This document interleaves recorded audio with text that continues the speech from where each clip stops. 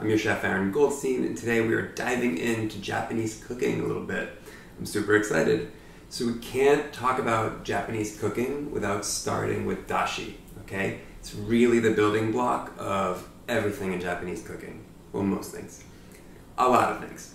So I really love dashi, especially as the cold weather is approaching, because I love to have it sometimes for breakfast or just as an afternoon snack, or really as a building block for so many different dishes, okay? Because it can add real depth and real nuance to a lot of your cooking, right?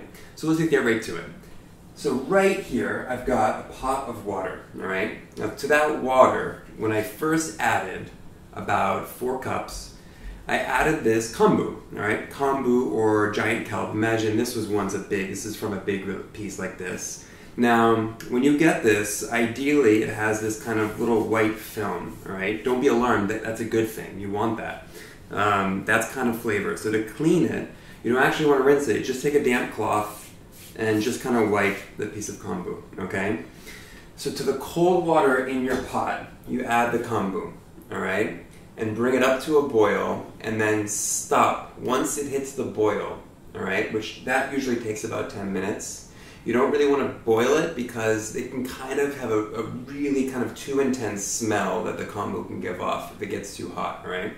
So keep an eye on it. And I love this, I love dashi because it really forces you to kind of be mindful and pay close attention to what you're doing, all right? Because the temperature of this water and the time that the kombu is in there, and what we're going to talk about next, makes a really big difference, okay?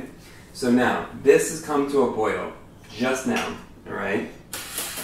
So now is the time where we're going to take our kombu, which is now nice and tender, and you can kind of grab this, and if it's too tough, then you can add a little bit more cold water and let it go a little bit further back to a boil, all right? To get a little more of the essence of the kombu out.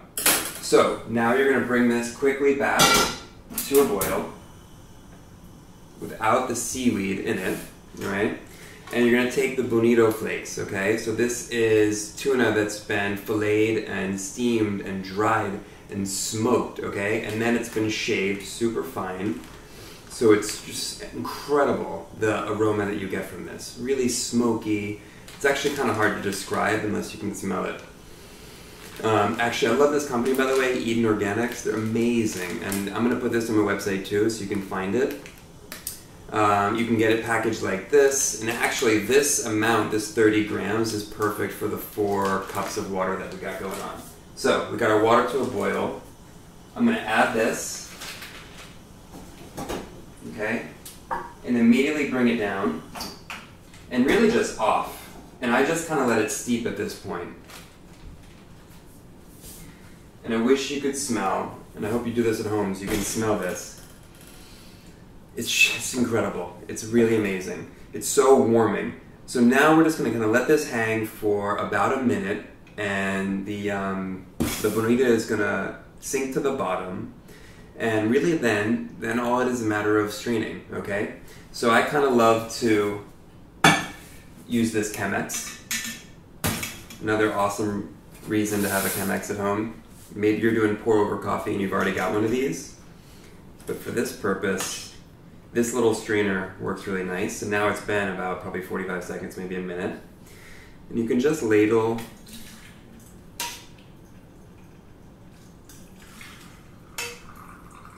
You can see we've got this gorgeous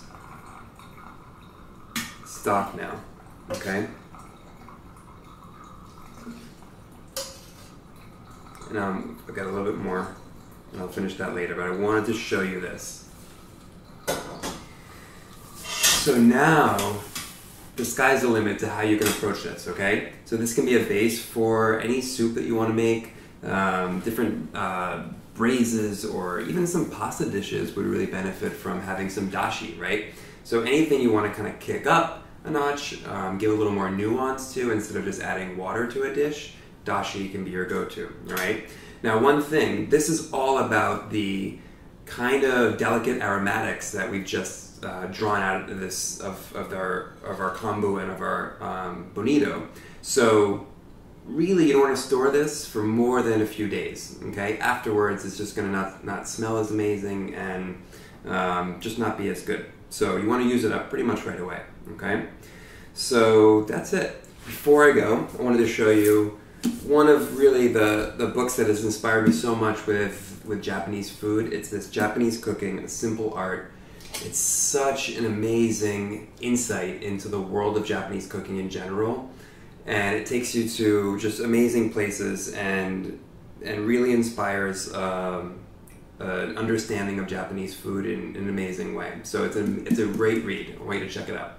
You can actually find it on my website.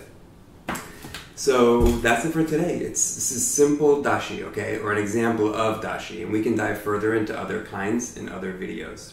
So I hope you give it a try. See you soon.